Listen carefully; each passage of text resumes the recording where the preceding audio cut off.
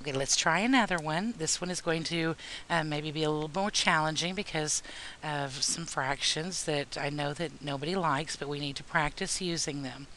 So our directions are, we're going to write the equation of a line having this slope going through this point, and then we're going to graph it.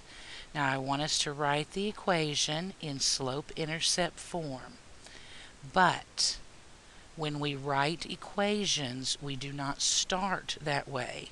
Remember, anytime you write an equation, you're always going to start with y minus y1 equals m times x minus x1.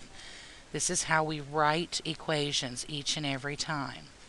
Now, if you need to, make sure that you label the x1, y1 above your point so that you'll know exactly where to plug things in.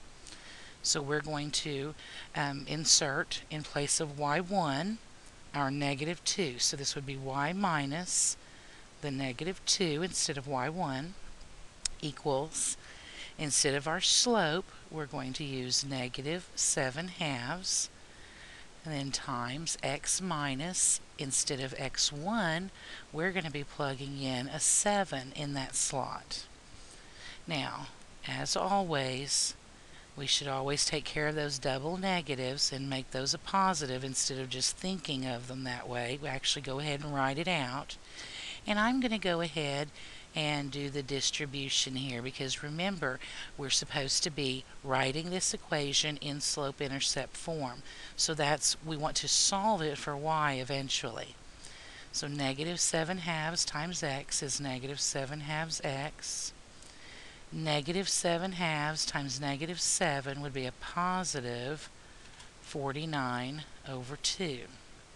Now we are almost in y-intercept form, except we need to get y completely alone.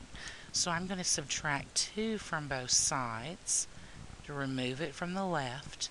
So now we have y equals negative 7 halves x. This is going to be hard, though, to deal with. We've got a positive 49 halves and a negative 2. So I want to change negative 2 into a fraction so that I can combine it with that 49 halves. So I want a common denominator, which would be 2. So think about it. 4 divided by 2 is 2. So I'm going to change 2 into 4 halves. And now, positive 49 halves minus 4 halves is a positive 45 halves. Now that is in perfect slope-intercept form. Now we're supposed to also graph this, and because this is a fraction for our y-intercept, it's going to be a little bit more difficult to actually go through and plot 45 halves. I mean, you think about, 45 halves is going to be what? For a whole bunch. We're not even, sorry, I'm getting distracted here by the lab. But don't let that stop you. I mean, I know that you're sitting there probably at this exact moment going, I have no idea how to do this.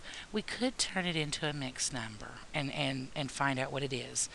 But because it's a half, we're going to be in the center of one of these nice tick marks here. But we still can graph this. Remember that they originally gave us a point and a slope. We can always graph any line off of just that point and that slope. So how about if we plot our point first of 7, negative 2. So we're going to go over here, positive 7 and down 2.